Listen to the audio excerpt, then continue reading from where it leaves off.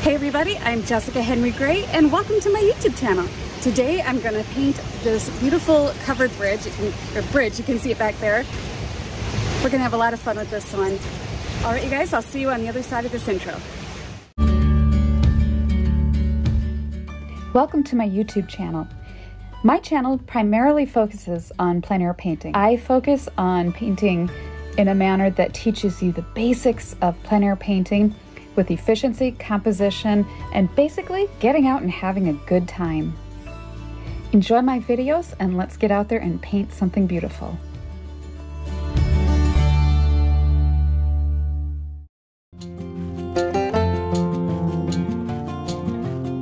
When I begin this little sketch, what I want to do is kind of think about the format that I like most, and I pretty much knew from the beginning that I was going to go horizontal with that design. And of course the dappled sun was something that I really wanted to make sure I captured with this exercise. And I also wanted to work on really kind of clarifying and isolating some of those beautiful greens and demonstrating the best way to handle those in a situation without being overwhelmed. Now with your thumbnail sketch, you do not need to make a really detailed drawing. What I'm doing here is I'm just kind of blocking in some of these big shapes and how I want them to lead back to the bridge. And I loved the repetitive sort of contour shape that was echoed in the bridge, as well as some of the rocks up front. I didn't want to make it as obvious as I had it there in my sketch, so I kind of played those down just a little or made them more angular in the painting. But anyway, so you get the idea, just kind of playing with some of that rhythm in the design. And then the way that the trees sort of framed the bridge, that is really how I wanted to think about it while painting, is using nature to help sort of frame, sort of funnel where I want the viewer's eye to go. And so I sort of sketched the trees in place, and then I established my borders using what I have down. And I loved on the right across from where I was standing on the other side of the bank of this little creek was this really cool wall that just went straight up, sort of a stone wall with dripping ferns and contours in the stone from river. The river had obviously was a lot higher at one time. So I wanted to get a little bit of that in, and I felt that compositionally it had a nice sort of feeling like a funnel, again, just leading the viewer right into the painting back there. And that really was back there at the bridge was pretty much my only area of strong contrast, so I had to sort of capitalize on that a little bit more. And then what I'm doing here now is I'm establishing that most of all of the painting is in middle tone, and so I'm isolating where my darks are going to go, and then it's easier to do with oil paint, but then where my lights are going to go. So I'm establishing here also I'm going to sort of get my head in that game of the brush strokes are going to be horizontal across the river. They're going to be darker back here because that is the focal area, and I do want some stronger contrast to back there. So then the river is going to be darker up front, and there are just some subtle rapids and things that I'll be putting in there. And this is some of the rocks. Now the value is going to be strongest and darkest up by me because as values go back, you have to be consciously aware that they're going to get lighter as they go back. And that's why I have that little value scale next to me on my easel. So I set my sketch down, and I just want to show you this. These are little view catchers, viewfinders. You can hold that up, and so what I want to show you with this viewfinder is you can look through there, and I often will not use these. I know some people really like them, but that view, you're so limited. You feel sort of like in handcuffs. You can't move this tree, you can't move that cliff. So I just wanted to show that to you real quick. If you're struggling with finding a composition, go ahead and use one to just look through, but don't feel like you have to be married to whatever you see through that little window. So if you like a tree that is off to the side, then add it. And as long as it contributes to your composition in a way that is going to work for you.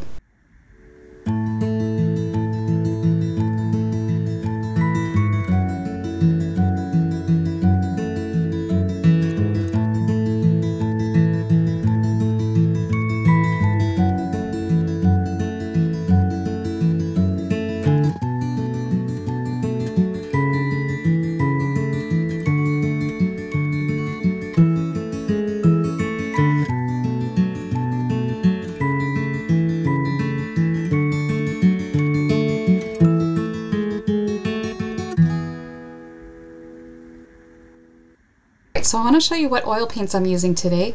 I've got titanium white, cadmium yellow light, and cadmium yellow medium, yellow ochre, transparent red oxide, which is new, and then burnt sienna, ultramarine blue, alizarin permanent, and phthalo green.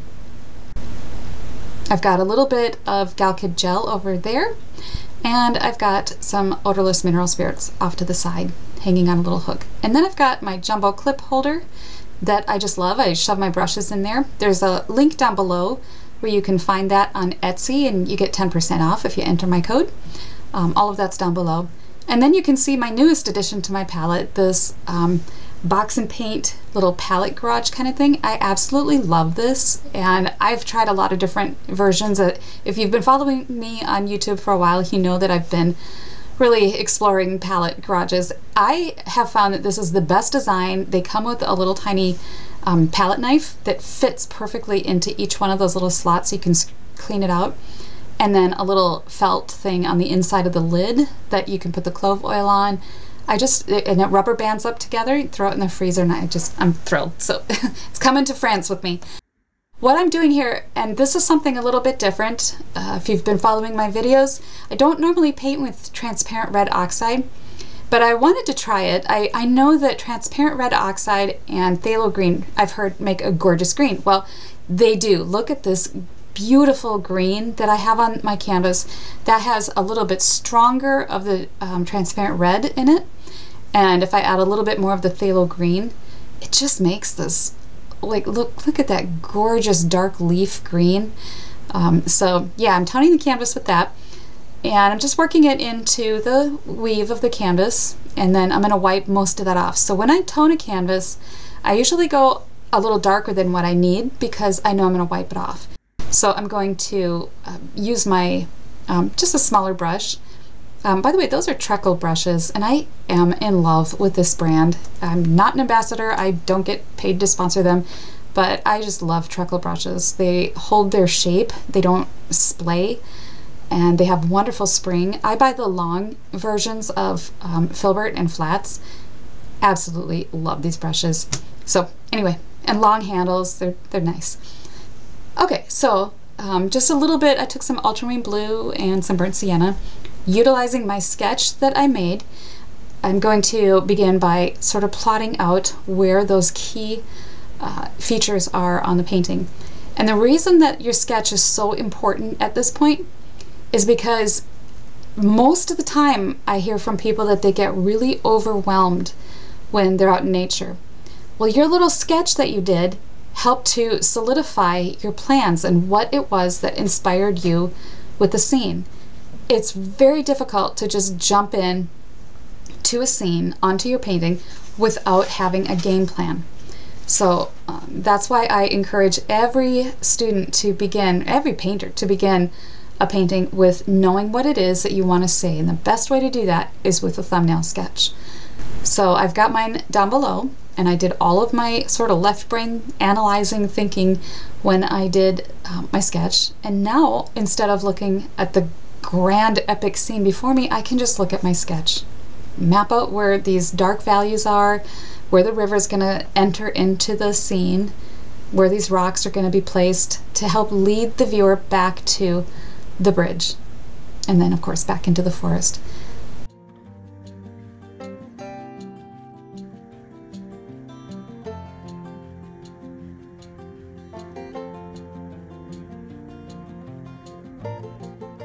All right, now I'm starting to get some color.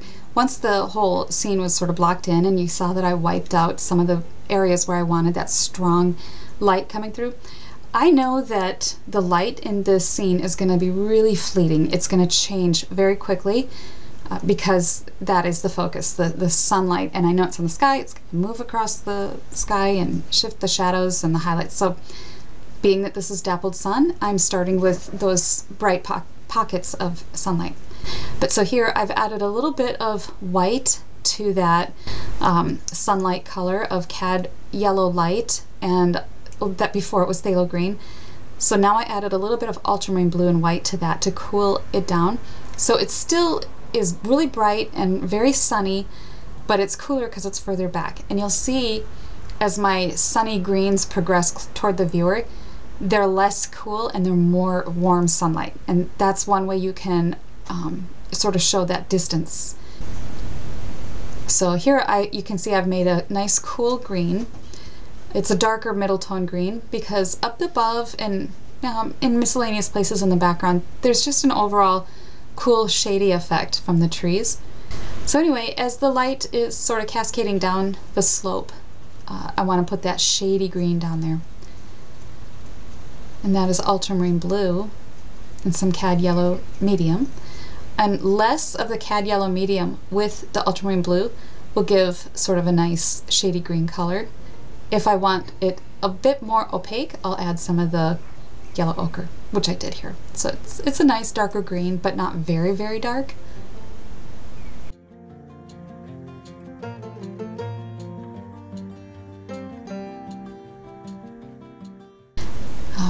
So I'm painting some of the sunlight in the back, and I'm using cad yellow light with the white, and I'm mixing it right into that puddle of green that I had.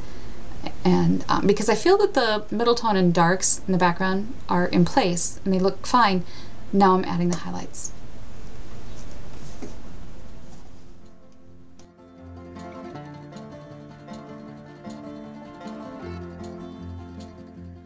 And what I want to do at this point is to go through and just map out some of the darker passages that I see in the background, but I'm still keeping it kind of cool. So I've added some white, as you can see. And I'm going to just concentrate on getting some of those stones in the bridge.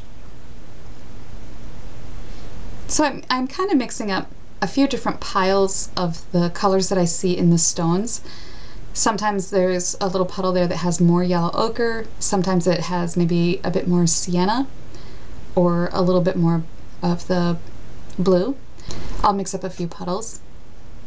So I've got my dark here, and I'm thinking about the stones on the bridge and how they're sort of choppy, and I'm laying them down bit by bit, being conscious of the edges. I don't want the sort of choppiness to make it look like the bridge is weathered and the stones are all kind of squishy or fuzzy, so I'm careful that the edges still look sharp. If you're wondering what I'm wearing on my hands lately in my recent YouTube videos, these are little hand gloves you can wear that help protect you from the sun, and they're very cool and lightweight. And I had a little bit of precancerous spots on my nose last year, and so I just want to take extra precautions now on my hands especially to avoid anything. So I'm taking some of this darker color and I'm kind of clarifying where the top of that bridge is, and I'm just laying down a very gentle horizontal stroke using different shades of dark as it goes across, because the sort of the lip of the bridge up there had a bit of a shadow. And in pieces and little places there were some sunlit spots, but I get to those later. So I'm going to be quiet here for a little while and let you watch me paint the bridge.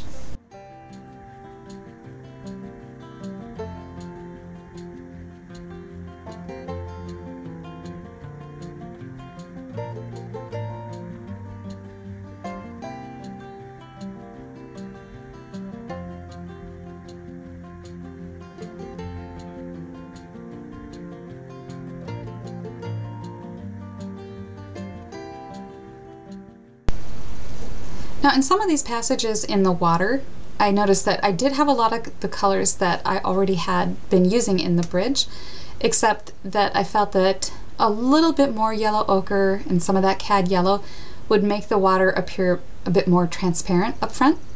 So I'm adding some of that to the color that I already had mixed up on my palette.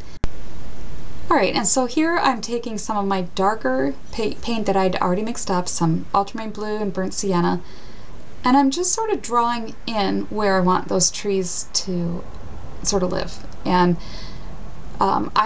later I stepped back and I looked at this and I thought, well, I kind of think I made the trees too even and static. So you can adjust that by just changing the way you want your trees to grow to make them a little bit more interesting.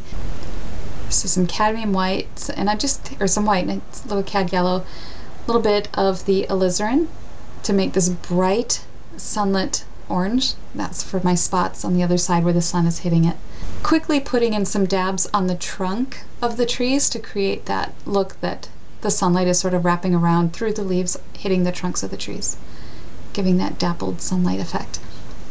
And I do change the 3 spots on the bridge later. So if they're bugging you as they are bugging me, don't worry, I do come back to them.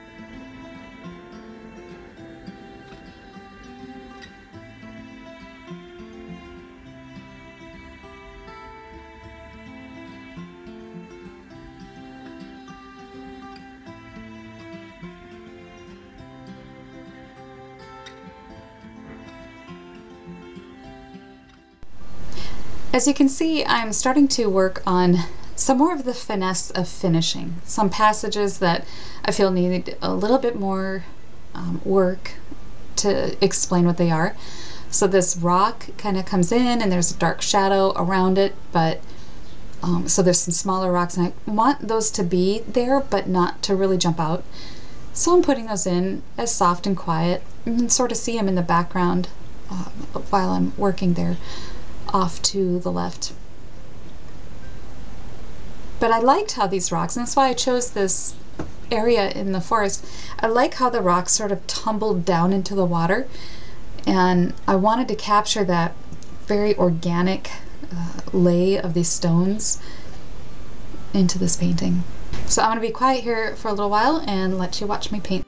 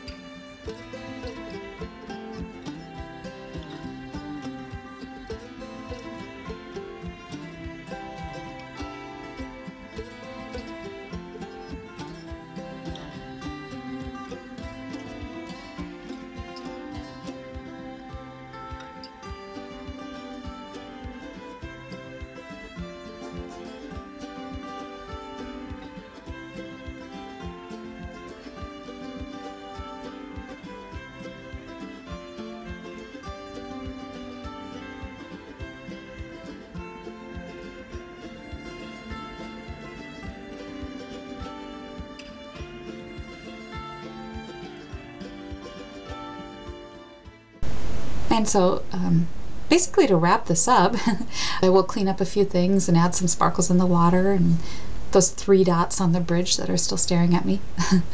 But anyway, I hope that you guys all got something from this video and will find something that you can take with you not just plein air painting, but in the studio as well, and whatever endeavor it is that you like to paint, portraits, still lifes, it all teaches us. There's a universal quality to art education that covers any spectrum that you want to work in.